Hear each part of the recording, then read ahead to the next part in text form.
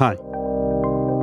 This is MicroKORG 2, Korg's sequel to what is allegedly the best-selling synth of all time. It's got a new sound engine, a high-res screen, a totally new interface, but they remained loyal to the form factor and design spirit of the original. In this video, I'll take a look at the differences between the new MicroKORG and the original.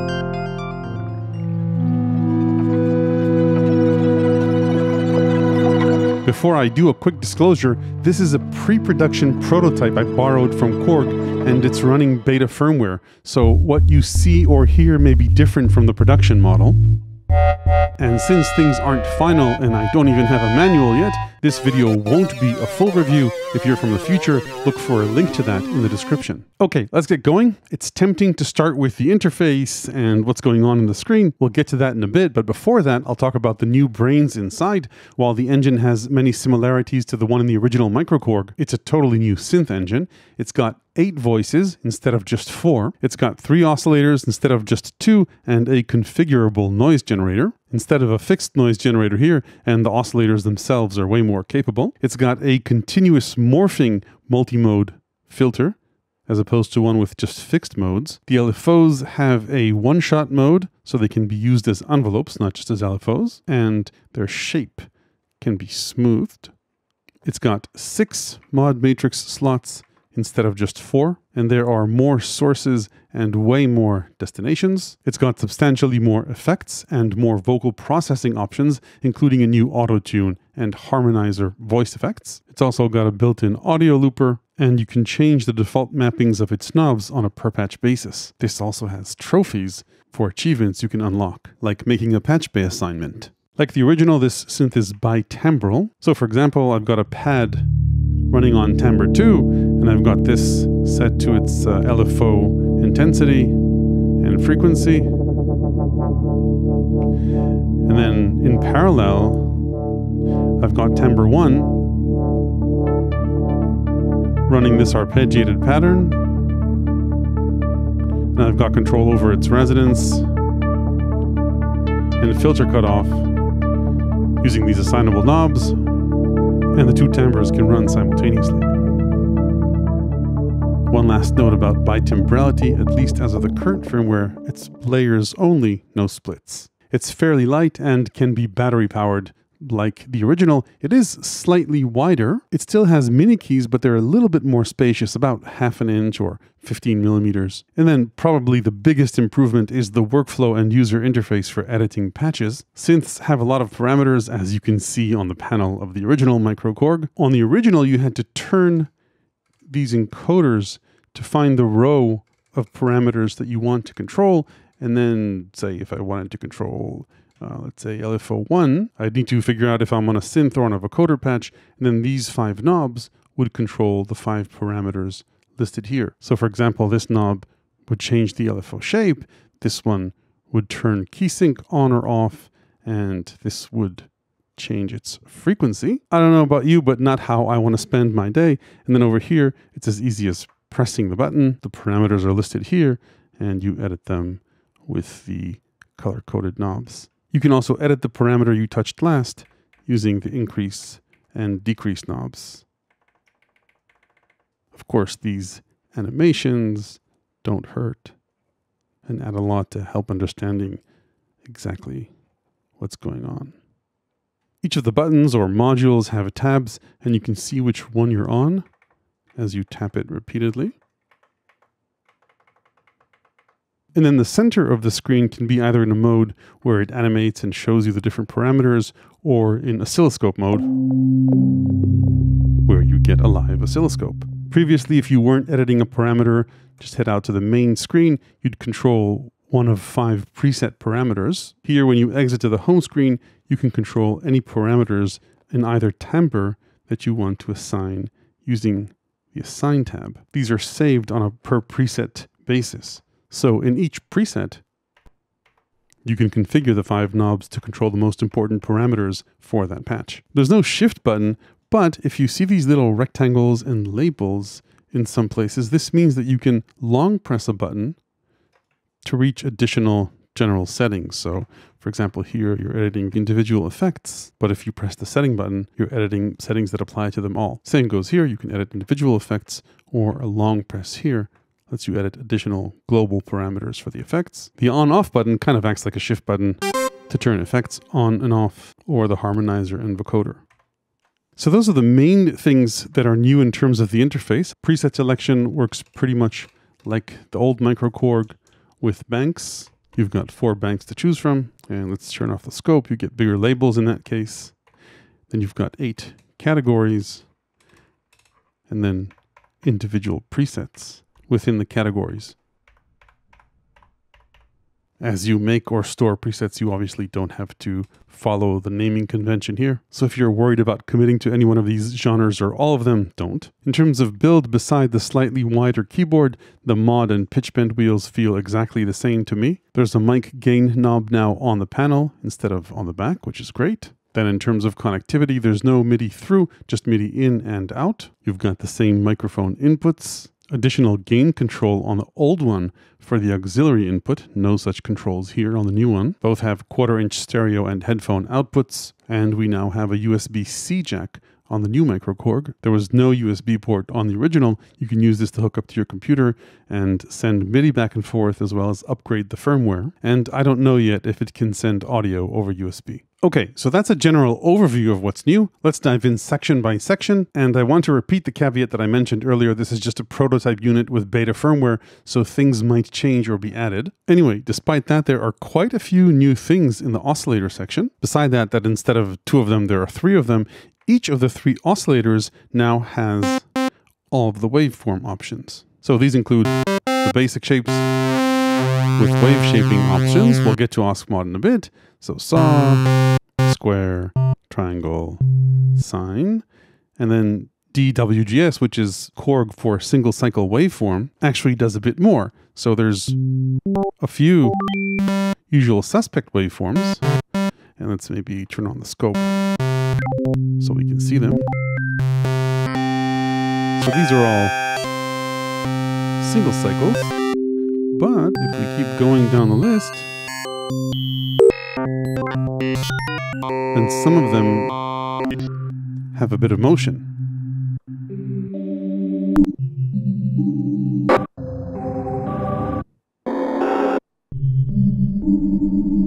And then still new in the oscillator section is or are the one-shots. So these are, as the name implies, sample one-shots, which you can play chromatically. So maybe take off the scopes because you can see their name here.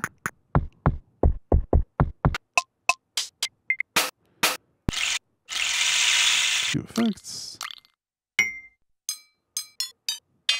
So 32 of those.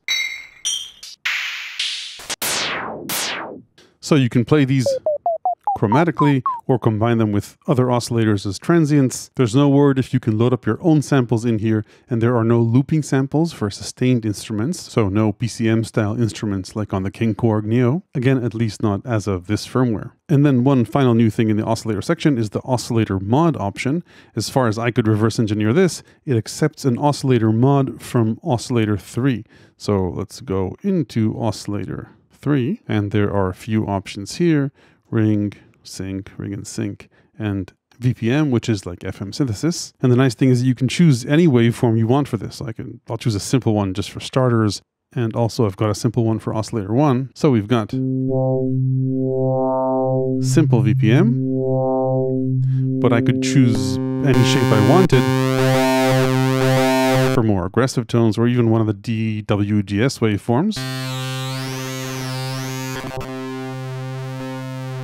And same goes for the modulating oscillator. So we've got sine, but I could choose any one of the DWGS wave shapes for that. So plenty of buzziness to explore here. And then moving on, there's a more flexible noise generator. So for that, I'll go into the mixer, turn down oscillator 1, and turn up noise level. There's a low pass filter option, then a high pass, filter noise, and band pass. and even a decimator. As long as we're here, there's also a useful option to disable keyboard tracking for any one of the 3 oscillators.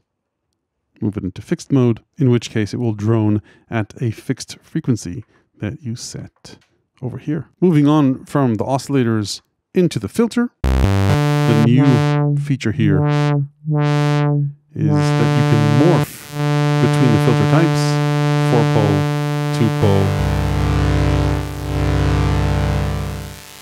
bandpass, and 2-pole and 4-pole high pass. There's resonance.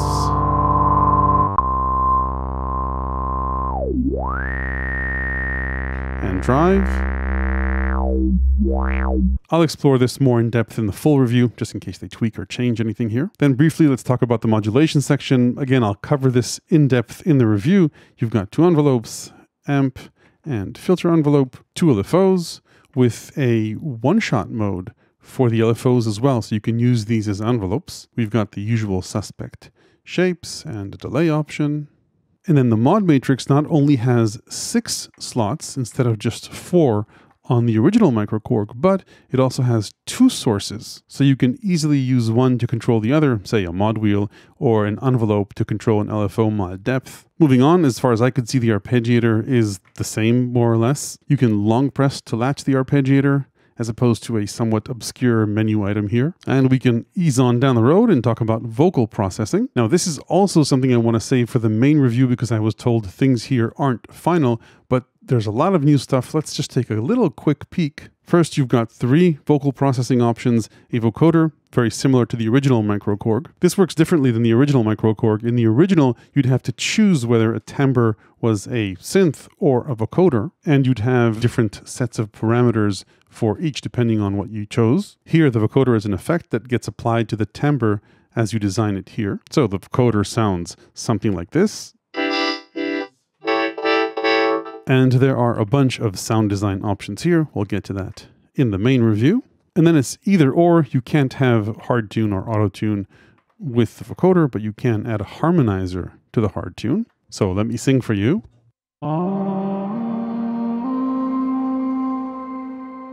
Or harmonize.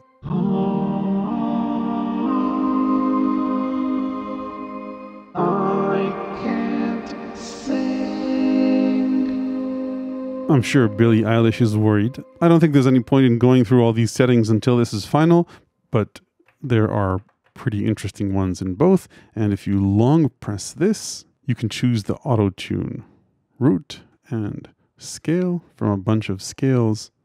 So none of this except the basic vocoder exist in the original MicroKORG. Let's move on and take a listen to the effects. There are 3 effects slots and an EQ. This is opposed to 2 effects slots on the original MicroKORG, and it also had an EQ. There's a new reverb slot and more mod and delay effects. Again, we'll wait for the final firmware, but just to give you a taste of these, there are quite a few effect options in the mod slot.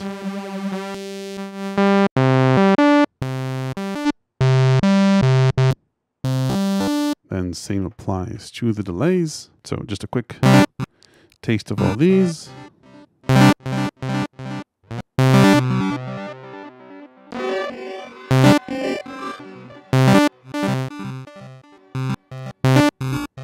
And then there's a brand new reverb slot. Let's see how long this can go. With room, spring, rust, pitch shift, and a low res option. Let's head on back to the voice options just to make sure I didn't miss anything important. There's a Unison option with configurable detune and spread.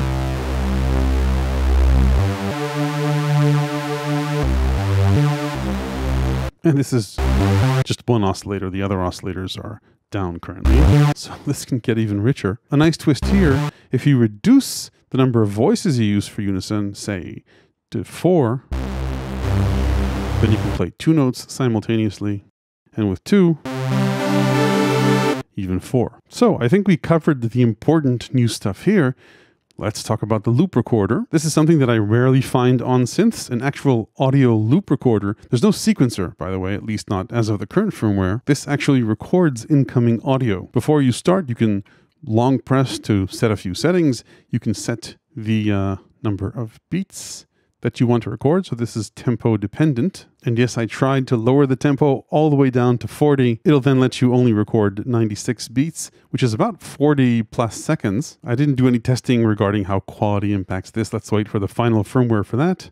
You can start with a pre-count or not, or trigger the looper with the keyboard. And then there's a metronome. You can set metronome level. And there's a loop indicator here. And we can just record something. Let's hit record and play. There's a pre-count. And then it starts recording. And this will also record audio. Hello. Hello. So there's only so much of that I can take. You can clear the loop and start again. The loop records post effects, but it has one live effect. Let's just create a loop. One live effect called stutter. It loops small slices of your loop. And it's not working because record is on. And with a bit of tweaking, it can even sound a bit like a granular effect.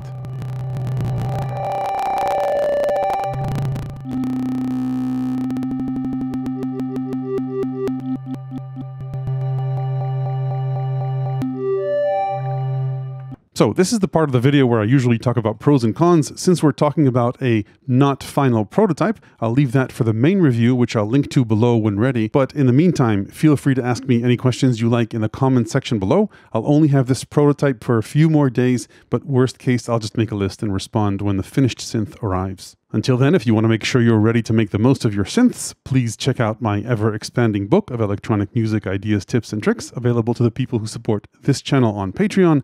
Hit like if this was useful, ring the YouTube bell below if you want to make sure you don't miss the next one. Thanks for watching.